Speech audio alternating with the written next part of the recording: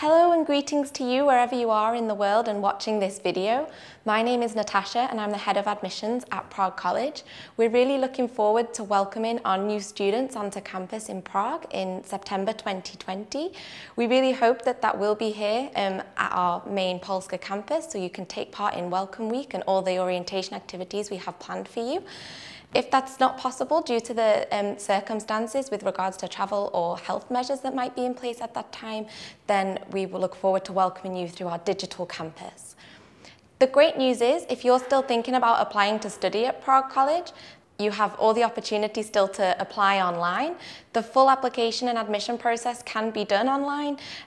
We would send you your own personal application package to upload your documents. If everything meets our requirements upon review, then we would schedule a final interview between you and the program leader.